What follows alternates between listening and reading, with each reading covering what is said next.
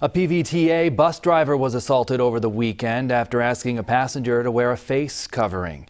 The PVTA released these photos of the suspect, who they say assaulted the driver. 22 News has decided to blur out the face of this person due to their age, the person's face being blurred. Now, the suspect is likely a juvenile. PVTA spokesperson Brandy Peltier told 22 News that the incident happened Sunday in the area of Plainfield Street in Springfield, and she said that no one was seriously injured in the incident.